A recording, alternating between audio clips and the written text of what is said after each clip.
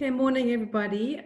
Usually I get to train on how to do an IR in a few hours or even a day session. And today it's just 45 minutes, which is probably actually a reflection of the speed of time and change nowadays. Okay, so I'll take you through what I see as the 7 wondrous rules of preparing this marvelous corporate tool, which we call the integrated report. And at the end of this session, I'll give you my views on how I see the integrated report and how it shapes up in this time of crisis. Okay, so first of all, just a reminder of what an integrated report is. We see the integrated report as a jolly fine read. As a jolly fine read, it's concise and readable. So the integrated report is the first thing you should read when you want to learn about a company. It tells you all the material information. So it's going to tell you about strategy, governance, performance, and prospects, and all of that in the context of the company's external environment, because no man is an island. It's all about 6 capitals and value creation. And because it covers multi-capitals, we see the integrated report as the whole of the cake, with financial information just being one slice of the cake, sustainability information, yet another slice, etc. So in this picture here, this singular slice of cake would be the old style annual report with financial information, and it's probably highly indigestible to most people and tending them to becoming gluten intolerant. Okay, so my wondrous rule number 1, it's as simple as follow the international framework. Honestly, sometimes I think that this framework is a truly divinely inspired piece. So take a thorough read of it. I think that everything you need to know about integrated reporting and integrated thinking is in the framework. There are 3 major sections to the framework: fundamental concepts, which underpin everything, guiding principles, and then there are content elements. The guiding principles tell you what information to put in your integrated report, and the content elements tell you where to put it. The principles and the content elements fall into the framework's 19 requirements, which should be met if you say that your integrated report has been prepared in accordance with the international framework. The framework is accepted around the world as best practice. It currently is a global best practice. It was released by the IRC, which is a multi-stakeholder body. And I see the strength of the IRC lies in its independence and the fact that it is an umbrella body with all detailed information standards and standard setters leading up to the integrated report. So a tip for new reporters is that the IRC of South Africa has developed a very useful starter's guide, and that is available on our website. And a point to note, if you wanted to mention it, the framework is currently being tweaked. The new consultation draft, which is coming out tomorrow, and it's breaking news, it's out tomorrow. There are no major changes in the consultation draft because this wasn't, a thorough revision. It was just merely an update and a tweaking.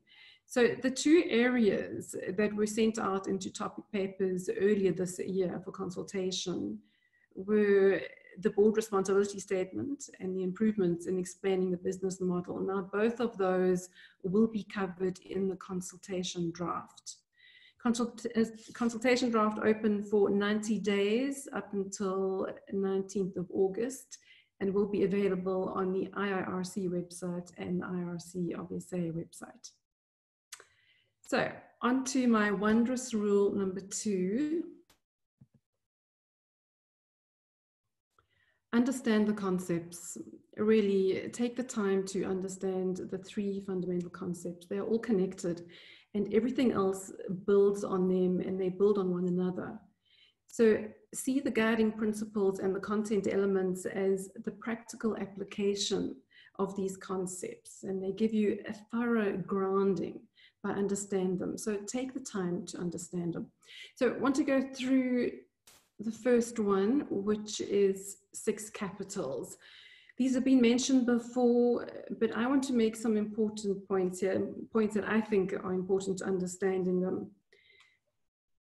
See the capitals as a classification system for all the resources and relationships your company uses and affects.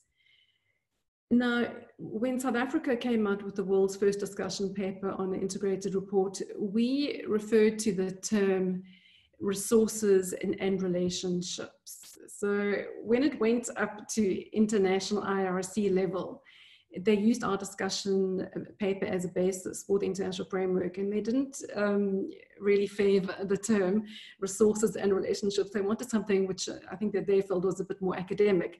So they came up with 6 capitals.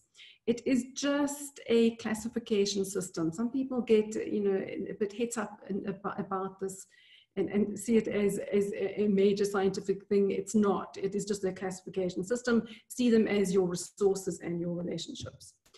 So it's important to know that the capitals extend to what you own, but also what you don't own as a company. For example, a transport company uses public roads, and hence that is included in their manufactured capital. The second point I want to make is that the definition of each of these capitals that you see here, which is based on the framework, they can be changed. So, for example, you might want to move brand and reputation out of social and relationship capital and move it into intellectual capital, which I think is actually a better placement for it. But if you do change, so if you do deviate from the definitions in the international IR framework, and I think explain that in your integrated report, that would be seen as good practice. A third point I want to make on the 6 capitals is that some companies think that you have to structure your report around the 6 capitals. You do not. But some experienced reporters in South Africa that have been using this structure for their reports say that it's a very good check of completeness. And actually, that is the real purpose of these 6 capitals. It is a completeness check for you to check that you've covered all of your resources and relationships, your uses and impacts in your integrated report. So see it as a completeness check, and they're also used for the other 2 fundamental concepts. So as I see it, all 6 capitals would be relevant and significant to all organizations. Can you really say that water use and impacts is not important? A couple of years ago, some retailers in Cape Town said, well, we're not disclosing, and we don't see water as important because we have such a minimal use and minimal impacts. And then the Cape Town drought hit, and now those companies no longer say it. So I think that every organization, especially in the world that we're living in now, should see as all 6 capitals relevant to that organization, and they should be included in the integrated report. And the fifth point I want to make on capitals is that they're all connected. They are all interconnected. And this horrible virus that we're seeing right now is just reminded us that all the capitals are connected.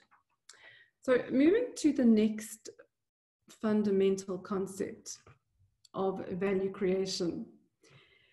Now, if you don't listen to anything else I say, please listen to this, because it saddens me so much that after 10 years of integrated reporting, there is still misunderstanding of what this is.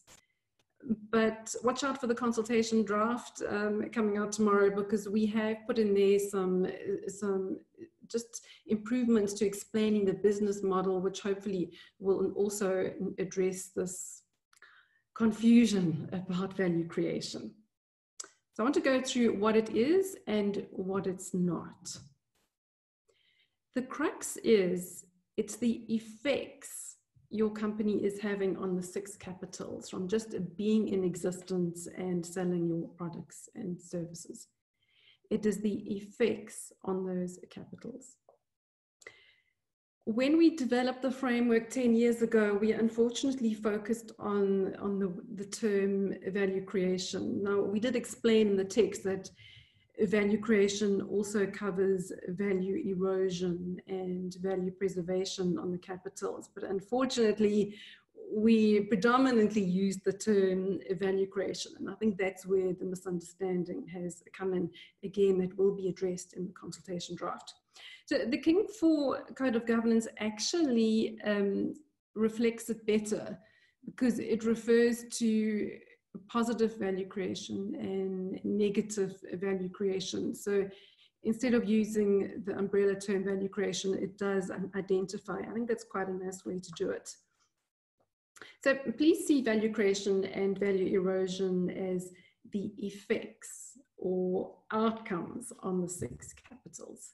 They are the same thing. So formula is effects equals outcomes equals value creation and value erosion. Now, some people have stirred the pot recently and said that value creation does not cover the longer term impacts on society and environment, that it doesn't cover the longer term impacts on society and environment. Clearly, those people sitting with their pots on Mars. Effects, impacts, and outcomes are all the same thing. They all refer to the effects on society and environment, also known as 6 capitals. So we're all talking about the same thing here. Moving to what value creation is not. It is not the same as the term stakeholder value or shared value. It is not the same. Why not? Because when those terms appear in company reports, integrated reports, they usually have excluded the negative effects on the 6 capitals. And can a company really say that it has no negative effects? So because they're so focused on talking about shared value and stakeholder value, they've conveniently or inconveniently forgotten the negative impacts that they're having. For transparent and balanced reporting, you have to have both. Value creation is not aspirational goals. So some of the public sector reports that we're seeing, they talk about the aspirational goals, what they want to achieve. It's not that. The value creation erosion are your actual outcomes. And finally, value creation is not the value added statement that is so beloved by accountants and dreamed up by them. That's purely financial. It's all about multi-capitals in this new world. Okay, so my wondrous rule number 3, which is also a fundamental concept, is integrated thinking. Now, there is a long definition in the framework, which is on one of Fiona's slides. Now, that definition appears in the framework, and yeah, you know, with hindsight, I think that maybe you went down the wrong track, because it covers 2 parts. 1, the different departments talking to each other, and 2, the connectivity between the capitals. So for integrated thinking, focus on the second bit of it, the interconnectivity between the capitals, because that's what integrated thinking really is. Maybe that definition should be switched around. Capitals first, and then departments talking to each other second. Makes much more sense. So some companies want to employ consultants, expensive consultants, to tell them, you know, how to embed integrated thinking in their company. I really don't think that it's needed, because honestly, to me, integrated thinking is common sense. It is common sense. When a human being, when you and I make a decision, we usually think about the effects or consequences in the longer term and of the different choices, and we work out if we can live with them, the best choice for us. When a company makes a decision, it will be the same thing. They too need to think about the potential effects or consequences of particular choices on each of those 6 capitals. It's thinking about consequences going forward and whether you're happy to live with them or not. In most cases, what the company does today will always come back to affect it positively or negatively in the future. So why would you want negative outcomes in the future. Just deal with it properly today, do the right thing. The crux of integrated thinking, let me reiterate, is thinking about the effects or consequences on the capitals. It is the connectivity of things. So when it comes to practical embedding, really, because I see it as such basic common sense, I don't think that you need to get all scientific about it. The only practical point that I want to add here is that maybe a company can see it as embedding in three different levels. So the firstly is the board. That should come in their strategy and their decision making. Executives and senior management, that should, integrated thinking should come into their decision making, their integrated management reporting and their review. And then at staff level, decision making, daily choices, and maybe understanding the bigger picture of how they fit and their department fits into the value creation story. I've always thought that maybe a good tool is when you join a new company and they give you an induction pack, isn't it? We just to talk about the integrated thinking there, so that the capitals that the company uses and effects, so that they're appreciated as soon as that employee day one on the job. So moving right along, how do you know when integrated thinking is achieved in your company? Well, I think that integrated thinking really is a continuous cycle of improvement. Now, do you ever get it 100% right? I think that you learn by doing. The more that you do, the more that you get right. The experienced integrated reporters in South Africa, and remember that our companies have been doing integrated reporting for the longest in the world, for about 10 or 11 years. So they say that preparing the integrated report each year has really helped to embed integrated thinking in their company. They say that it switched the mindset to integrated thinking. And because of that, I'm a strong proponent of not waiting until you think that integrated thinking is embedded in your company before you start preparing an integrated report. There was this international debate going around saying you can't do an integrated report until you have integrated thinking. It's not true. South Africa proved that. Our companies 10 years ago, when King 3 said do an integrated report and the framework came out, they didn't have a chance to embed integrated thinking. They first did the integrated report. It helped them to embed integrated thinking. So I think it's pointless to wait. So those companies who want to wait, don't. Rather use the integrated report as a very useful corporate reporting tool in helping to embed integrated thinking in your company.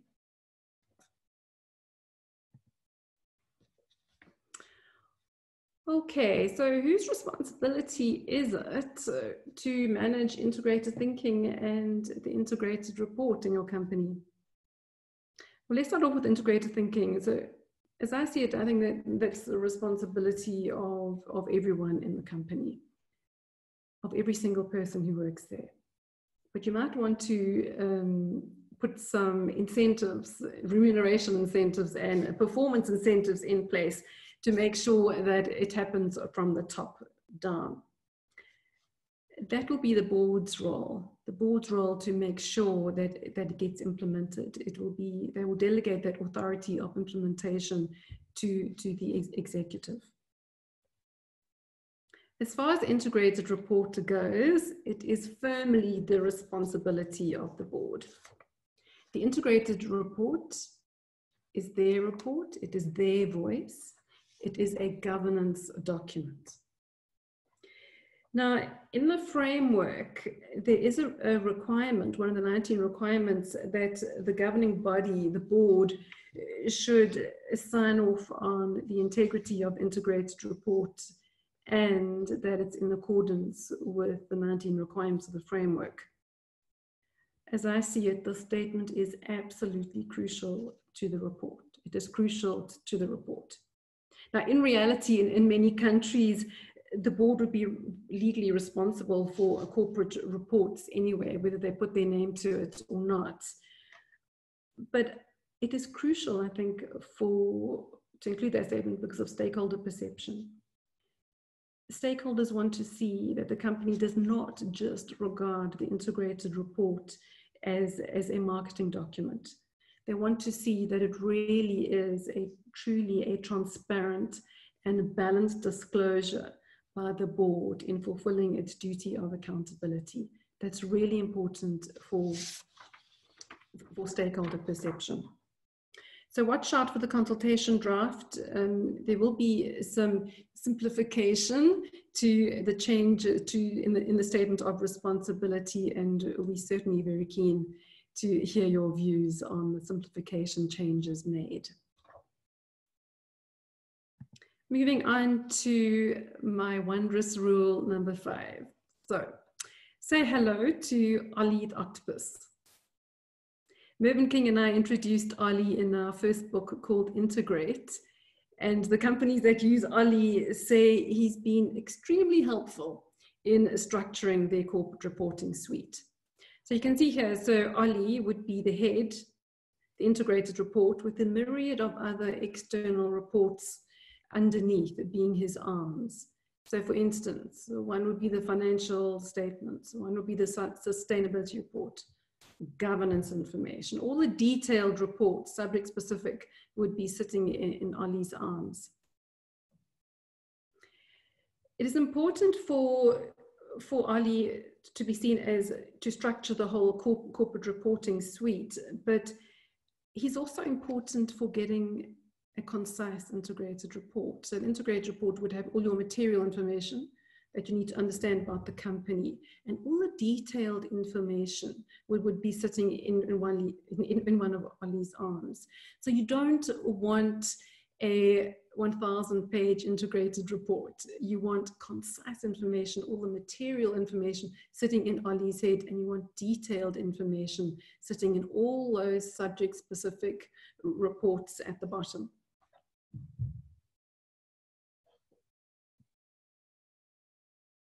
So meet Tommy the tarantula. You can see in integrated reporting, we love animals. So Tommy is from the framework, and honestly, I think that if you understand this graphic, you will understand integrated thinking and integrated reporting. If you start on the left, it shows the inputs drawn from the 6 capitals. They flow through the company's activities to produce outputs, which are the 3rd bubble in the middle. And outputs are your products and services. The result of that, the 4th bubble, are your effects, impacts on the 6 capitals. Now, many preparers get confused over the 2 O's. Outputs and outcomes. An easy way to remember this is that outputs can only be products and services in waste, can only be your products and services. So that means that all the rest are probably outcomes. You can see that the gray line going along the top shows integrated thinking. Now that line shows the effects you have on your capitals, being your outcomes today, will come back to reward you or hurt you when you need them as your future inputs. The diagram also shows the content elements of the IR, which are the 7 headings in the blue circle, and they're set in the overarching context of the external environment. In the consultation draft, watch out for some re-engineering happening to Tommy the tarantula. But also I think really, if you just take time out to understand this, you need never look at anything else ever again about integrated thinking, integrated reporting.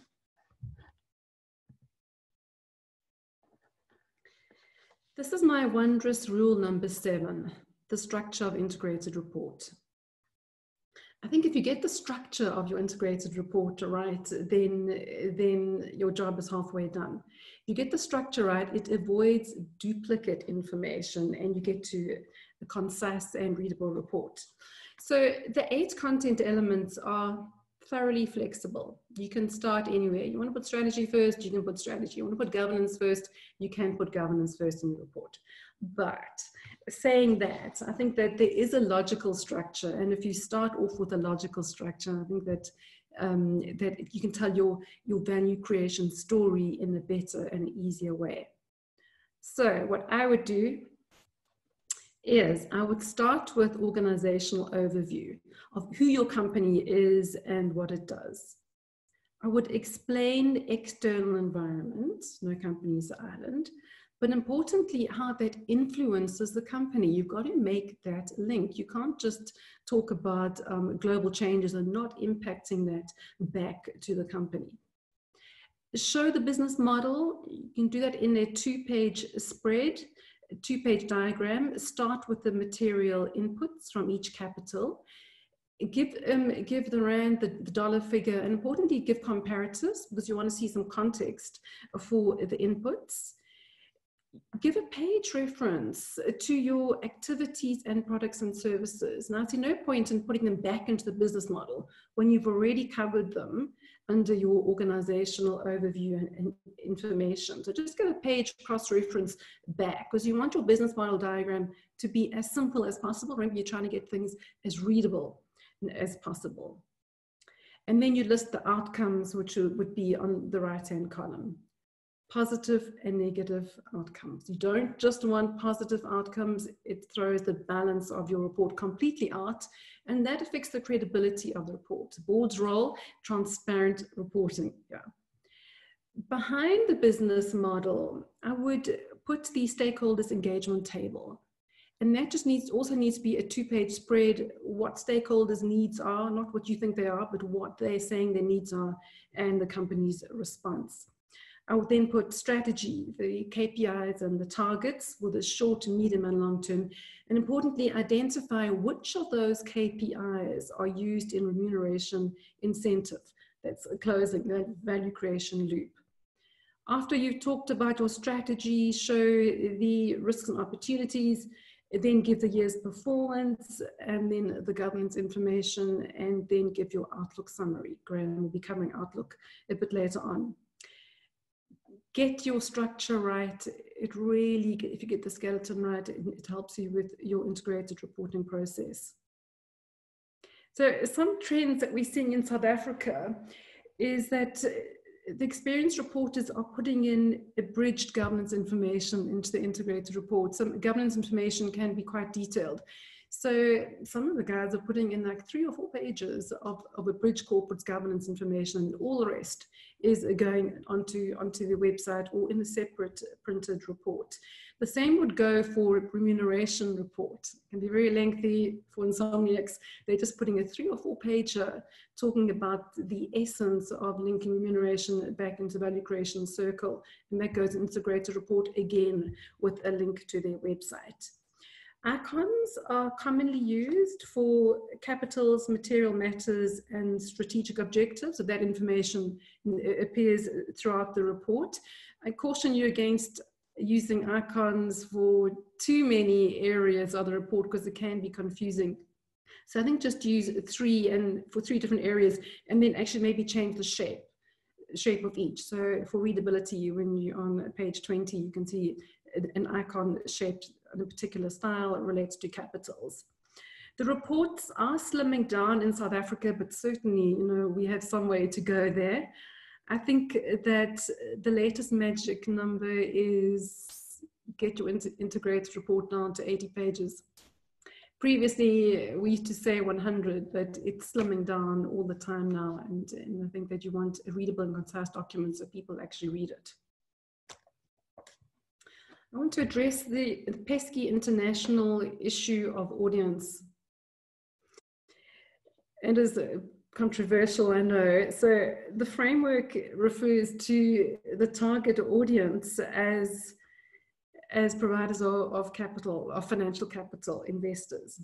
In South Africa, our King Codes steered integrated report to being the company's story. Integrated report is the company's value creation story, to be read by all stakeholders because it's Ollie's head. So in the global rise in awareness that we're seeing in the last couple of years, and especially now that companies rely on multi-capitals, I really do see that the King Codes view as taking prevalence and dominance in the international field in the days ahead. So the issue is up for grabs. In the topic papers that the IRC issued earlier this year for comment, it was one of the issues there. So we have got the responses back from that. So it is up for grabs and international debate. Now, when I share that view, people often say to me, well, you know, can you really write one report for all stakeholders, for all audiences? So as a former business journalist, I can tell you that you can write a story. You write a story and you assume a certain level of business knowledge. You try not to use jargon and only where absolutely essential, and then you explain it. But you can write an integrated report assuming a general level and then deal with other specific stakeholders in that subject-specific information in the arms of Leigh.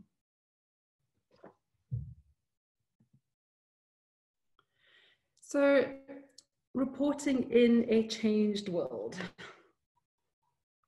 So I was rather tempted to instead of those three little words, OMG, to letters, to use three other little letters, but OMG it is. We're living in extraordinary times, and sometimes it's actually hard to believe that life has become like this. The preparers have asked as to where in the integrated report they should disclose virus information and effects. In my view, this is my answer to them. I think the framework is robust and perfectly framed to guide reporters because it is multi-capitals framework and because it covers the short, medium, and the long term.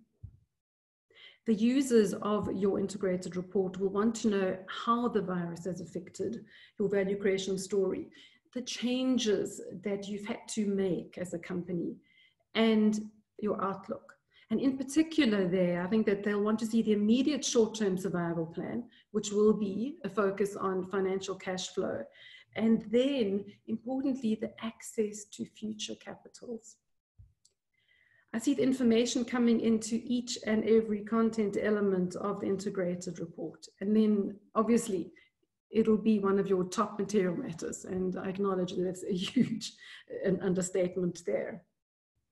Covering all of the 6 capitals over time will give users a much more informed view about the going concern and nature of your company.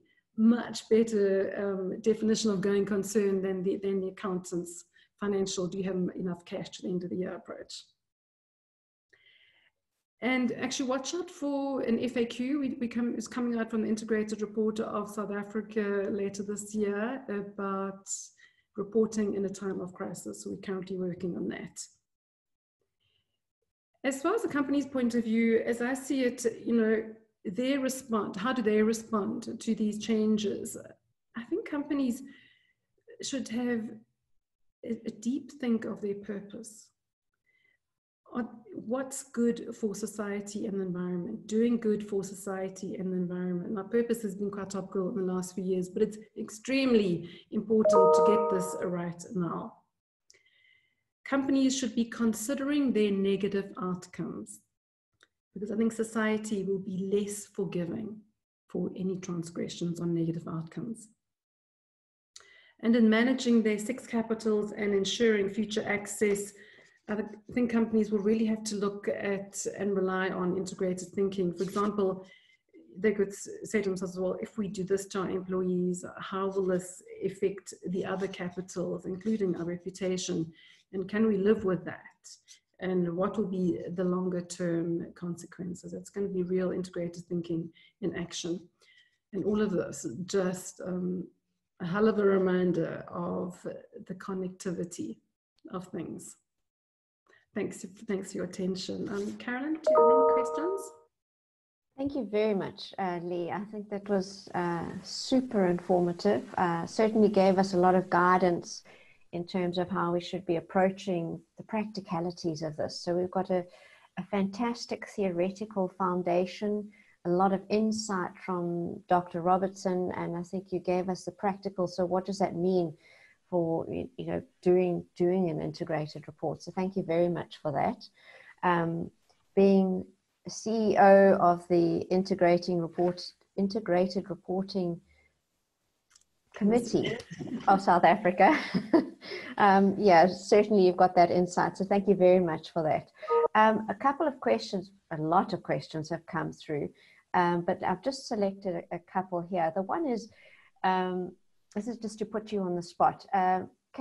This is from Folia. Can you kindly give an example of manufactured capital for a financial institution? I do find that many organizations battle with this concept of a manufactured capital when they are a technology company or a financial institution. In working with organizations, have you come across what normally gets captured as a manufactured capital? Yeah, so I think companies do often get this wrong, Carolyn. I think you have to see it as what we term as accountants, tangible assets, your plant and machinery and equipment. So it's that kind of stuff, but it's also an acknowledgement of what you use, which is not owned by you.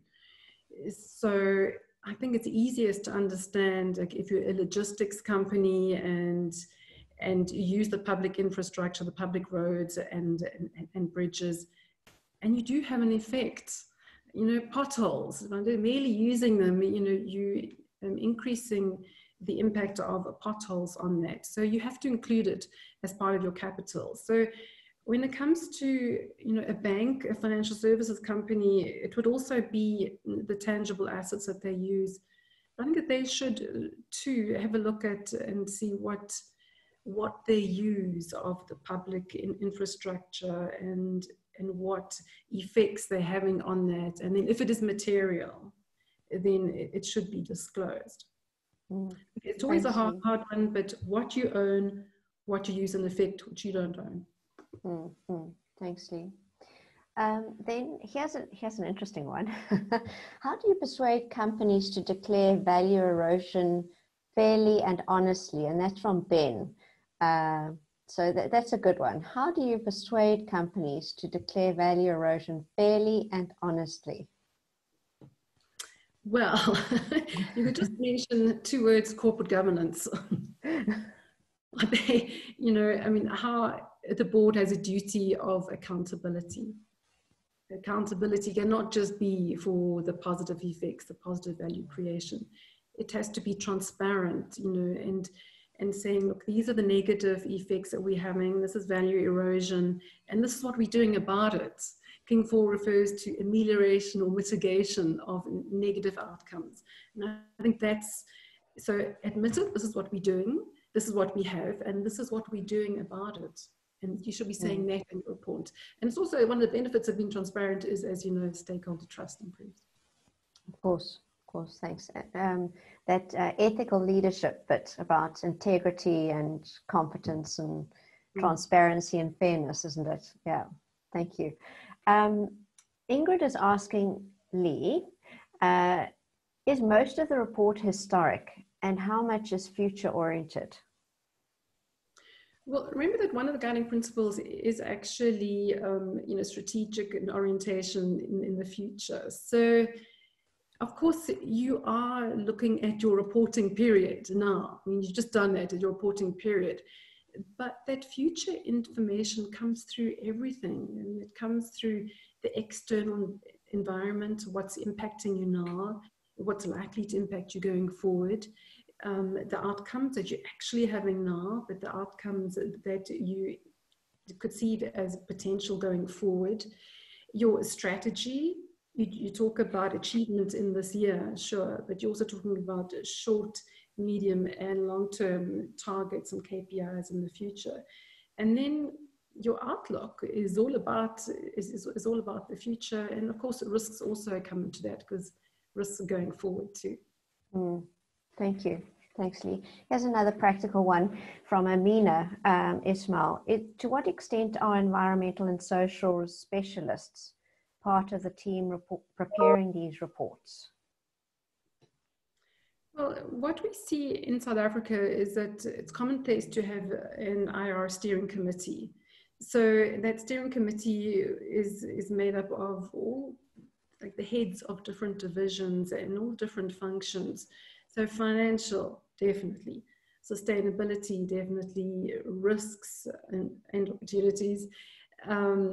Governance, all of them would sit together at the table. So, we shouldn't be seeing it as silo. And this is the beauty of this. They're all sitting there and they're seeing it as the whole of the cake. Working together. Yeah, absolutely. Great, thanks. Specific one from Sarah Katamba. In education institutions, what is the relevance of integrated reporting to the financial management of an education institution? There are a couple of universities. In fact, I think most of the big universities in South Africa do integrated reports. And remember, everybody should be doing integrated reports, whether you're an SME, NGO, university. It's a good corporate tool, no matter the type of business that you're in, the type of organization that you're in. Doing the integrated report is a very, very good business tool. It helps to embed integrated thinking. And you cannot just, in this day and age, you cannot just focus on financial capital. You have to see everything as connected. So integrated report, integrated thinking, important to everybody.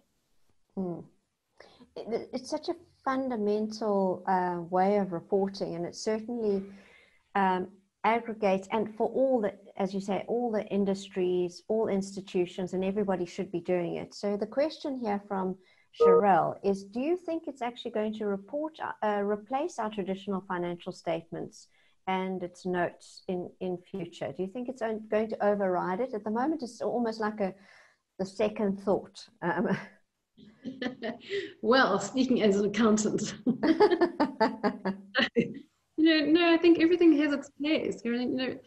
I love Ollie the Octopus. I think it explains everything. So you can't read the financial statements alone and get an understanding of the company. You have to read a report which talks about all the capitals, which is the whole of the cake. But saying that, you will always want to go down, many users will want to go down into the financial information, and probably only 10% of people who read it can actually understand it. As an accountant, I don't think I could understand it these days. But you would always have to have that, but it will always have its place.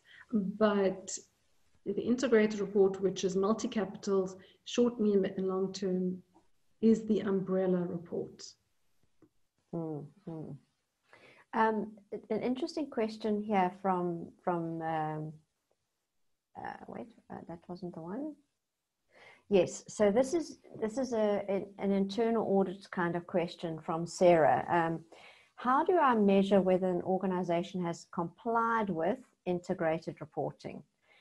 She's asking, should I take each capital independently and look at how the organization has reported on it in relation to strategy, risks, opportunities, governance, resource allocations, etc.? But that feels like it's not integrated thinking. So how do you measure or whether an organization has actually complied with integrated reporting? Okay, so maybe see it as two different veins with the integrated report that has to be done according to the 19 requirements. And, you should have maybe a specialist come in and say, well, have you met those 19 requirements? So maybe, the internal audit function can come in there as well. Have those 19 requirements been met? Because remember that the board is actually putting its name to it. And then the second part of it would be the integrated reporting aspect itself. So that should be happening throughout the year, not just at the end of the year. I mean, this is changing the way that you do your internal reporting. And that internal reporting should be, what are your KPIs that you refer to in your integrated report? And those KPIs should be looking at positive outcomes and negative outcomes, and that's what your strategy should be. So you want reporting on those holistic KPIs throughout the year. You want reporting on that, so you would need systems, and you would also need management reviews. So those holistic KPIs and performance against them need to come in monthly management reviews. And importantly, it's also got to go to the board. You don't want agenda packs for the board of just financial information that doesn't allow them to make informed decisions. So you want that integrated information, that all the KPIs, holistic KPIs in that board pack, as well as with, as Mervyn always refers to, stakeholder responses. What are your stakeholders feeling right now? Also important information for the board. Thank you. Do you think, this is a question from Charlotte, do you think it would be audited in future in organizations' integrated report? Do you think it will be audited by the external auditors in future, and some kind of a certificate going alongside it to stakeholders? It seems to be, assurance, global debate. It seems to be the way that it's going. In the IAASB has a public consultation document out on EER reporting, and integrated reporting would fall into that. It does seem to be the way that it's going, and certainly as a director, I would probably like, if it was my company, probably like, and I put my name to it, probably want some sort of assurance. But I think it's, it's not an easy task to do, because much of the integrated report is subjective, and it's not always qualitative information, it's quantitative. So I am supportive of assurance, I am, but just part of me says that I would hate to see it, we get into a situation where companies don't put material information in their reports just because it can't be assured. I would not like that to happen, and I see that as a risk. Thank you. Just a final question, from my side. Can you just mention the book that Ollie is, I think Ollie's a great model and you referred to him a lot. Which book was it that, for our attendees? Yeah, so Mervyn and I wrote our book called Integrate, Reporting the 21st Century, and it's by Juta, and it's pretty old now. It was actually 2013, but we're very proud that we came up with the concept of Ollie. And we've used Ollie in the FAQ, which is on the Integrated Reporting Committee of South Africa website as well.